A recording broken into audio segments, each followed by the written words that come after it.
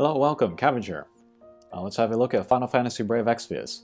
And then this kind of crept up on me, but this is day 555 of my account here. And usually I like to do every 50 days with these box show and tells. I just slept through this one. But 555, that's kind of a fun number, so we'll stick with that. Okay, but first let's look at my characters. And then as of my recording of this video, 3 batches of the 7 stars have been released here in Global. So I'll talk about whomever catches my eye. First up is Squall. He was one of my first 7 stars. For some reason I was super lucky and I pulled 3 of him very quickly, just with like tickets, I think. I've kind of stopped using him. It's too bad, but I just feel like he doesn't do enough damage, just as a solo damage dealer. Probably his Super Trustmaster would help with that, so hopefully I pull a 4th of him soon. I do like his 4 skills though that have the elements in them, the Flame, Thunder, Wind, and Light. Those are nice, especially if you need to use multiple elements during a fight. Next up is Ace. I love this guy. He is fun because he can do lots of different stuff. And then depending on what you need for a fight, you can give him like different roles. Like defense or MP battery or elemental imperils. He can also do damage now with his tri-beam laser and then his limit break. I've leveled up his limit break to 25. I'm considering going to 30, but it's pretty expensive to get up that high. He's already very usable. And then one fun thing that I've been doing him is to finish Night Delete Mercenary Ramza chains with him. And yeah, that's a pretty fun thing to do. I have the timing all down perfect and everything. I also have 3 of him, and I would love his Trustmaster. Attack and then magic go way up. And this is also good for Light Veritas, who I've also enjoyed using lately, so... Yeah, I don't know if I would go as far as using select tickets to get him, but I would very much like a 4th ace. Next up is Lunith. He's kind of in the same boat as Squall. Don't really use him too much these days. King Leo I am still using, and I am a little surprised about that. He is a provoke like counter tank. And then I recently got the 7-star of Mercenary Ramza, who also provokes. And so I thought, that's the end of King Leon. But they work well together. I can use Mercenary Ramza as a magic tank, and then King Leo as a physical provoke tank, and they work great. I'm very proud to say that I have maxed out the stats of him that I want to max out. And yeah, he's good. He kind of taught me the value of passive provoke. He's got 50% just in him naturally. So you can give him a few items and then he'll reach 100%. And then he doesn't even have to do any actions to draw attacks to him. And that's been super useful. He can draw like flare attacks. I give him some fire resistance and he takes no damage. He can draw like Berserk or Charm, and it doesn't matter. He just keeps provoking because it's just passive in him. He's awesome. Prish, I did max her out. But I haven't really used her, and I don't intend on using her. I think her potential really gets unlocked if you get 2 of her. But I have 2 of Leela, and they do everything for me that I need. So yeah, even if I pulled 2 more Prish, I don't know if I'm going to use them. If you are a fan of Prish though, that's awesome. Next is Mercenary Ramza. He was the first character that I ever used select tickets on. And that decision has turned out to be very smart. He is my kind of main physical AoE cover tank, and then also a magic tank. And then, you know, the magic tank, he's got that, that caveat where if he goes down, he may not be able to put this back up the next turn if he is raised. But that hasn't really caused me to lose any fights so far, so he's been fine. Probably as we get later into the game and there's more and more damage, this will be less viable, but for now it's just fine. Very good in the Chamber of Arms. But yeah, this guy is pretty awesome. He's got Entrust, he's got a little bit of breaks, he's got, you know, so many resistances to elements and status effects and everything. He's just really good. And then one of my favorite things about him is his chaining ability, Raging Inferno, which chains with Knight Delita's Raging Inferno. And then what Knight Delita is he is a breaker. If he's wearing his armor, he can break attack, magic, and defense. So that's almost everything. There are some situations where I still want to use a 6-star Lid, because Lid, she breaks Spirit, and then she also AoE breaks. So in those cases, I want to use her. But as much as I can, in other cases, I want to use Knight Delita. But yeah, because he can chain with Mercenary Ramza, that sets up like my finisher really well. So I can get the quadruple damage there. When I do use Knight Delita, he can, or I give him a lot of LB fill stuff. Yeah, that gets his limit break up almost every turn, which he doesn't need every turn even, so he's great. One funny thing about him is that I can get his attack really high, and I can show you that right now actually. There was that Valkyrie profile thing where we can get the Angel Slayer sword, and then a Knight Delita, he likes two-handed weapons, and he also likes swords. As far as I know, even in JP, there's only one two-handed sword in the game, and that is this one. Let's give him his Trustmaster. Into armor. And then he's got 50% innate true double hand. So if I give him everything I've got, that will get him to 300%, which is awesome. And then he's wearing the sword and the heavy armor, so I can give him Dark Knight Soul, and then we'll just give him a random 40%. Alright, over 2,000. That's awesome. I haven't given him any attack pots yet. I still have a bunch of other guys that I want to give that to, but yeah, that's pretty funny on Knight Delita. I have half an eye on the parameter challenges, which are coming hopefully soon. And Knight Delita may be one of my candidates to go for that. Okay, but moving on. Next is Flame Veritas. I'm kind of using him. He's only really good for, he's only good with fixed dice, the way that I have his equipment set up. Haven't used him a lot. Light Veritas, on the other hand, I've been using a lot. She's awesome. She and Ace are my only 7-star magic users, and then she's also one of my very few like AoE magic users.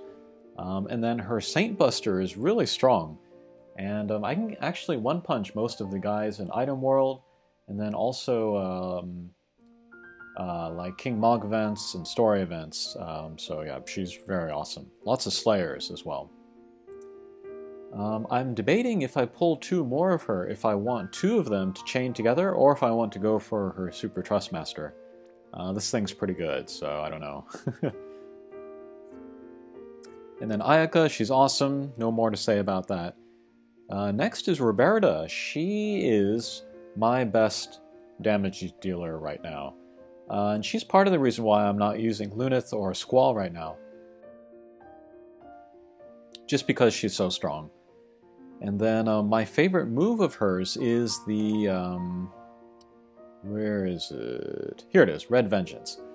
This is her one and only timed jump. The reason why I like this so much is because it's super easy to finish chains with it. She jumps into the air, and then the next turn you get that button. When you hit the button, it's like a half of a second or like a fraction of a second, you get the hit. So even if you're chaining, like with Mercenary Ramza and Knight Delita, it's not the longest chain. It's very easy to place that hit in there and then get that quadruple damage. So yeah, I love Roberta. She's pretty crazy. And then Zargobath, he is amazing.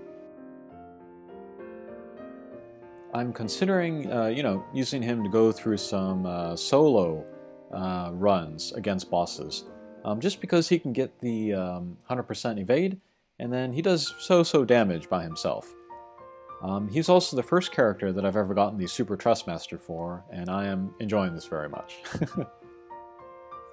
Alright, now we'll look at 6 stars.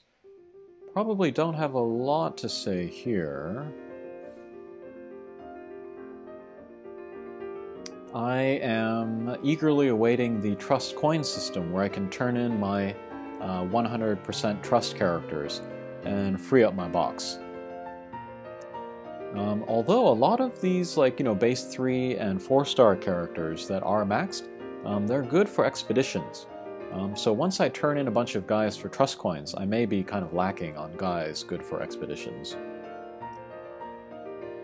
Moogle I still use. Not everybody knows this, but he does have attacks of every element. So he's really good to bring to like story quests and things to get those missions.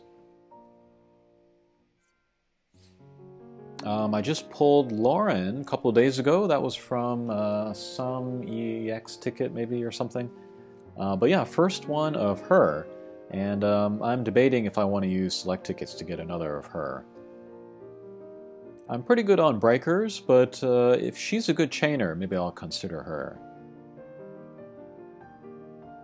Some more guys here. I am eagerly awaiting the return of Nier, so I can pull another 9S, get a second pod, and then I can start chaining any 2 guys together, like how I chain Knight Delita and Mercenary Ramza, just so that I can get more variation with my team compositions. That should be a game changer, I think. Yuna I really like. I like that she's a summoner and then a healer in one. Right now I'm really using Rydia. She's really helpful for a lot of missions because she can summon the Esper real quick and then also use magic to get those element clears. But with Yuna, if I can heal and then also quickly summon Espers, that would also be really helpful with getting missions in Trials.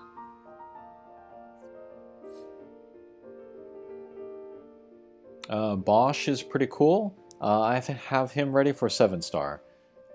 He can do both the AoE, physical, and magic.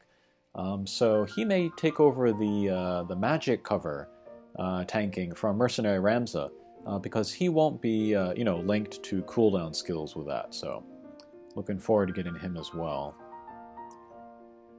Rydia, I use her a lot even now.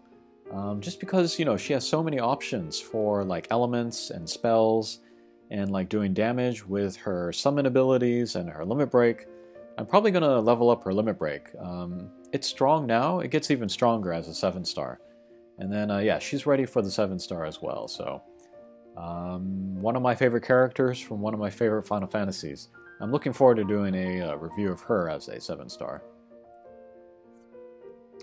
Here is Lid, she is great. And then I have 2 of Leela. They are my do-everything chainers. They can do single target, they can do AoE, they can even imbue themselves with elements. So if in a quest I need to do like an element chain, I can use these, even if they're using non-elemental weapons. They're just really good. Even when the 7-star form comes around, I'm going to leave them in their 6-star. So I can keep chaining with them. And then if I pull more Leelas in the future, I can make 1 7-star, and then I can make a second, and then I can start to think about going for the Super Trustmaster. But yeah, really good. Here is Nicole, he is great. I really want his robe. Rena, I really like. She's my second best healer. There's a few things that she can't do. She can't give re-raise, she can't give AoE re-raise, but she can dual cast, like a very nice Dispel, which gets rid of Stone and Stop. That's really powerful. And then, what else is good? Reflection is really good. You can kind of use this instead of a magic tank if your other defenses are kind of good enough. But this is magic damage mitigation, and then boost spirit. This can also be double cast. So yeah, she's really good. I think she can even be really good as a 6-star in the 7-star meta. Just because of abilities like this, fully recover, this is a percentage heal. Yeah, this crazy Esunaga, and then yeah, the reflection again. She's really, really good. If, however, her prism is available from the trust coin system, this is probably going to be the first thing that I get, is her prism. I'm very curious to see what her 7-star is. Hyul here, I have one of him. I am debating whether I want to use select tickets to get a second of him. I would really like a strong physical chainer that can do AoE chains. And yeah, he is the best right now. I have to do some research. I have to see if there are other guys that can also do good AoE physical chains. I'm going to try to hold off on getting a Hyul with select tickets for as long as possible, because I actually don't like the character. If I can wait for Axstar, I'll probably do that, so yeah. Demon Rain, I was only able to pull one of him during Halloween. That's very sad. I do like counter tanks. I have a couple of A2 ready for when her 7-star comes. My hope is that she will become a really good chainer, like on a level with Hyul, once she gets her 7-star. And then she'll be my main chainer. Hopefully she gets an AoE attack as well. So that would save me the trouble of having to go after Hyul. Here is Grimlord Sakura, also very sad that I only have one of her. Illusionist Nicole is really good, but I actually haven't used him in a while. I haven't needed that redirect, so yeah, I've been doing other things. Barbarisha, she is excellent. I would really like a second one of her, although I don't know if I would go as far as to use select tickets for that. I have 2 of Explore Eileen. She is amazing. Maybe she will also, you know, get some chaining on a level with Hyul. I can only hope. But as a 7-star, I would hope she gets more innate evasion. I hope she gets more like a provoke skill, or like innate provoke, because she's really good at counterattacking. So yeah, I want her to be more able to do that. And then I have one of Aloha Laswell and Seaside Nicole. I would love 7-stars of both of these guys. Aloha Laswell is interesting because he's a good chainer with a Divine Ruination. But he also has some innate evade, 20%, and then he has some tanking abilities as well. So it could be interesting to try him out in that way. Seaside Nicole, I think, is more interesting though. He might be better than the regular Nicole. And then he has another advantage. He's available as a 7-star right now. So he would also be tempting to do the select tickets for. Although he's perfectly usable now. He's got lots of good skills. The one thing that I want from him, though, as a 7-star is his dual cast Flood. That would be a nice magic chain to do. But yeah, that is all of the 6 stars. I don't think there are any 5 stars I really want to talk about, yeah. Oh yeah, we've been getting a lot of cactars lately, so that's been nice.